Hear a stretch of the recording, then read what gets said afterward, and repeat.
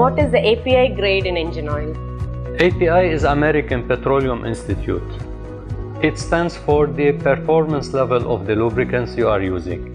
It starts with A up to now P for gasoline and K for diesel. How do you differ between gasoline and diesel? Differ between the oil, S always. S is for service. Service is for gasoline. C is for commercial. Commercial is for diesel engine oil. It means that the performance are coming higher with the alphabetical order. C, A, B, C, D, so on. Same for gasoline engine oil, which is S, service. A, B, C, D. Latest now is SP.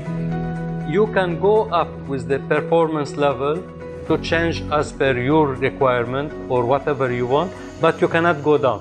If your requirement is SG, you cannot use SD. You will have to always go forward, not backwards.